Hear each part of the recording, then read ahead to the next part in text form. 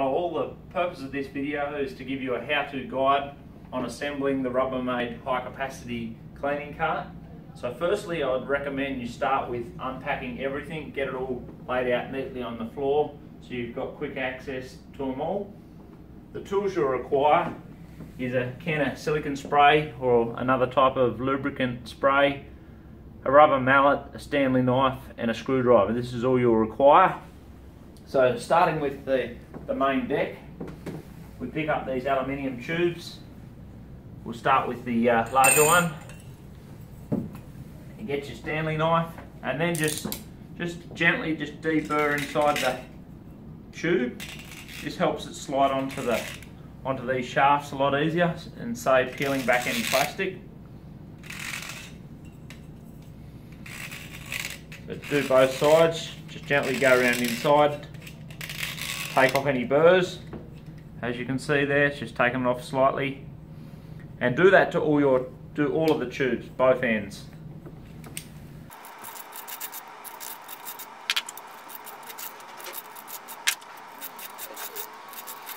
Deburring all the aluminium posts, we can now proceed to install the first level on the cart. So you'll need your silicone spray now and your rubber mallet for this next step. Apply a bit of silicone spray on all these black posts here. You can wipe this down after, so don't get too worried about any overspray.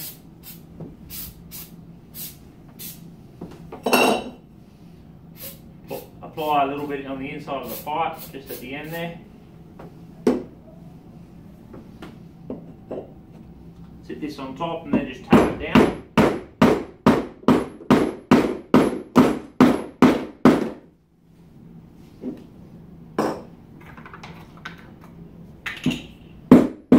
Do that until it goes right down to the bottom and there shouldn't be any gap there. We'll get our next one.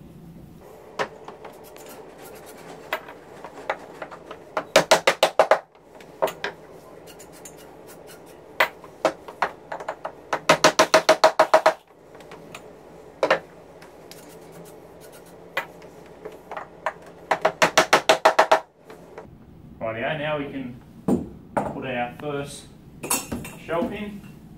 Both these shelves are the same, so it doesn't matter which one you pick. We just want to lubricate all these little spigots here.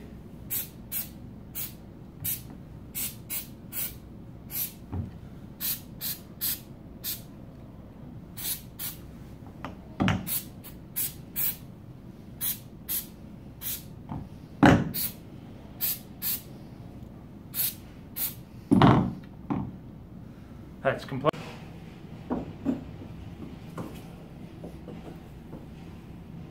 Just align that, get all the black posts in the top of the aluminium pipes evenly.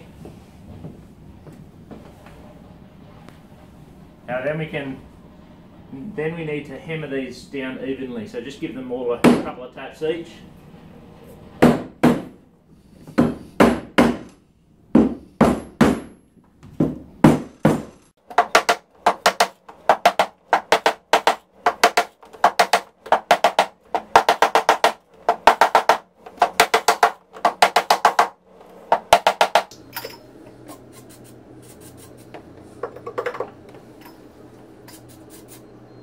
It's not essential that you use a lubricant spray on here, but I just found it makes your life a lot easier, a lot less hammering to get these pipes on.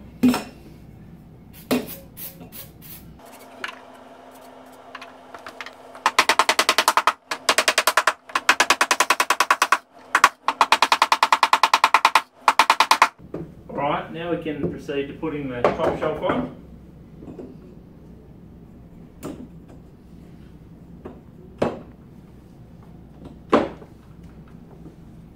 These little tabs, as you can see on the side, on both shelves, this is where we'll be sliding the backing in for the cupboard. Hence why it won't go sideways.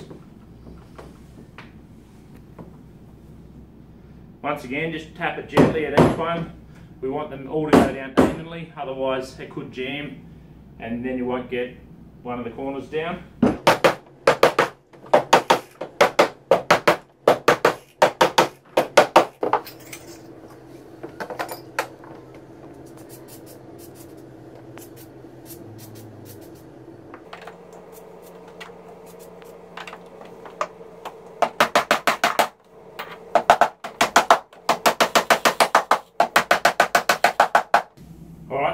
proceed to sliding in the side pieces, which are here.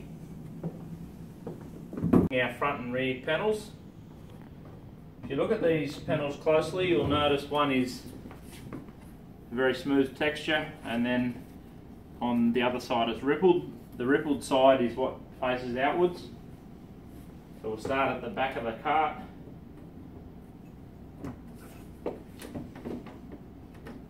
Just need to bend bow it in the middle and slide it in between those tabs. As you can see here, these two little tabs.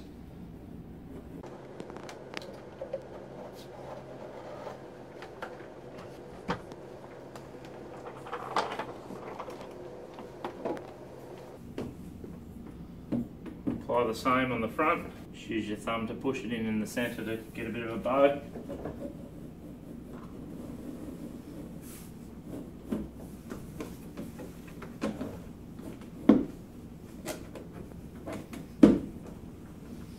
There we go, they're installed now.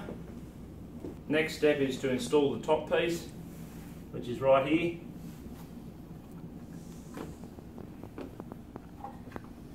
It doesn't matter which direction it's facing, they're both the same on both sides. Before we hammer that down, we need to be mindful that we've got to put the doors in when we're hammering it down. So we'll apply a little bit of silicone spray on the post first.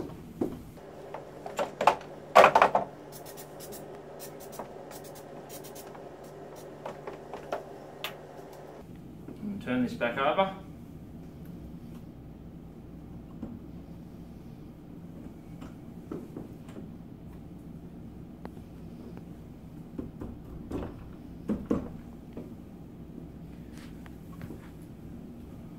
Alright, as you can see here, we want to hammer this down right until it's pushing up against the top piece here, but we want to stop about 1 centimetre away on either side, just so we can get the door in. So with the doors, we've got these little pieces here that go in underneath. We just need to allow enough room. So as you can see down here, we've got one little hole here, and likewise in the top of this here. Here's our little hole that's got to line up with that. So just tap this down gently on the top here.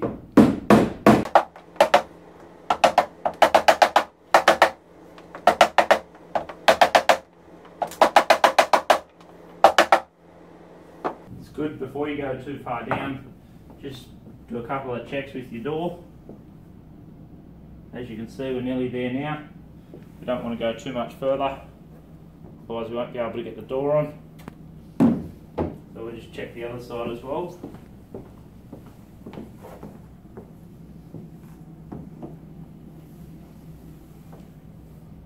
Once again, we're nearly down there enough as well.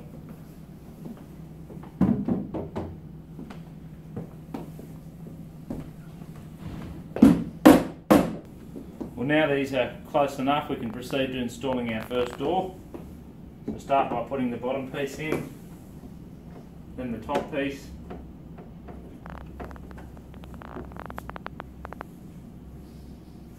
Make sure you keep it in alignment and tap that down. Don't hammer it all the way down, just enough to hold the door. And we'll get the next side in. Turn this round for you.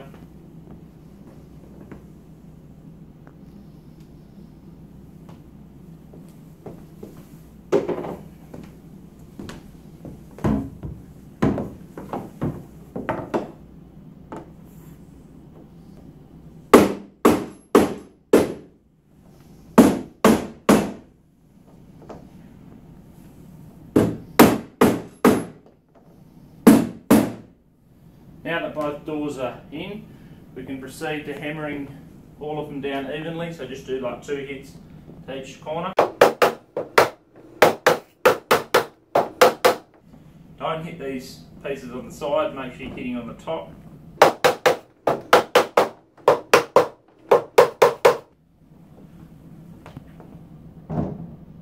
Looks like these are all in place now. Firmly seated.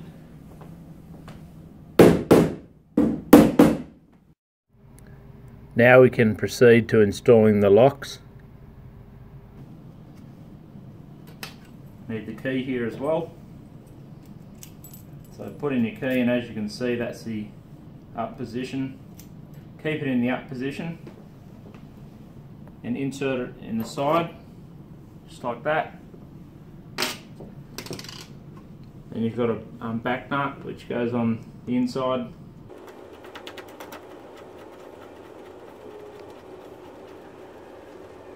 Just need to do that up hand tight, that's sufficient. Next we need the little lock tab and the screw. Our screwdriver. We want the tab facing directly out, so horizontal. And that's also with ensuring that the key is still in the upright position.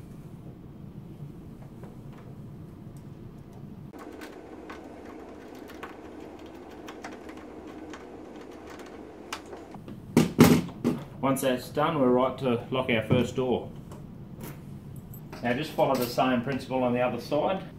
Next step is to install the front and rear arms.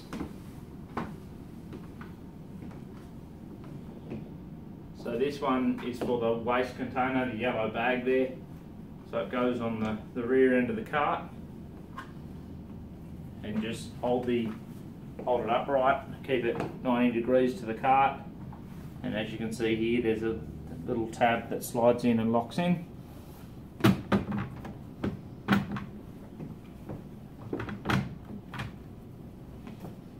Just got to give this a bit of a tap. I'll spin it around so you can see the other side. Give this a tap in. That's installed, and this is just the little resting platform for the yellow bag, which once again just clips in.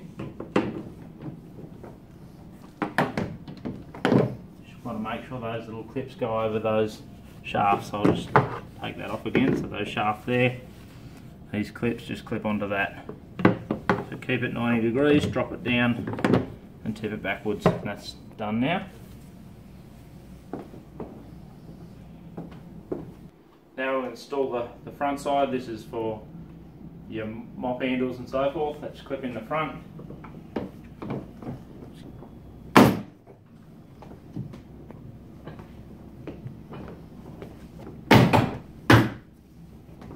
Like so.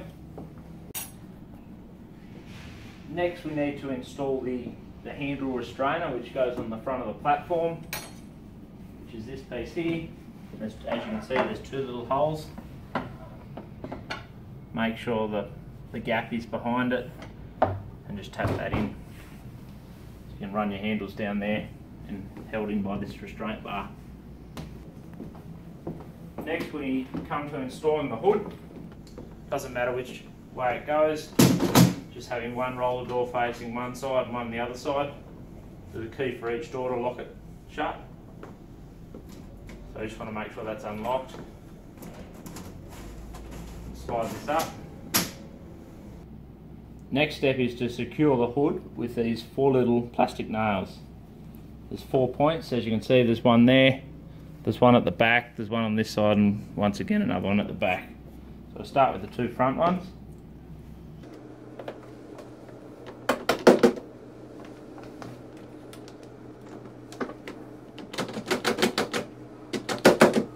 Like that.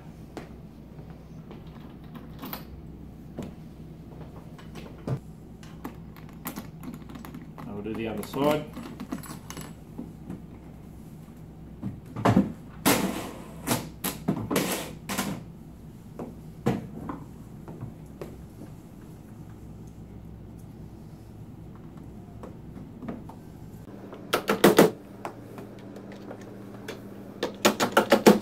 And with the kit comes these 8 little fill-in pieces for each shelf. So we pick up 4 for the top, put that in there, push it down until it goes click, and same for each corner.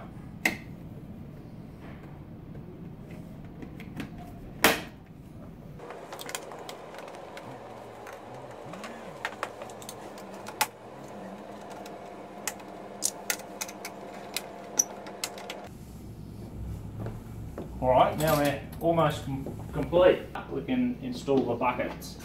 So we've got 2 buckets with the kit. One at the back, one at the front.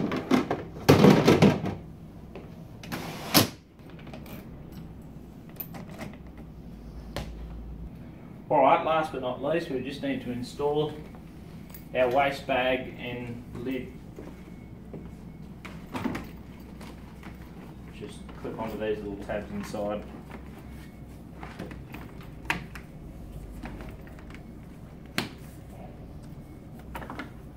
These metal brackets are for if you're using a standard bin liner, so it clips in there, so it's not necessary for the yellow bag.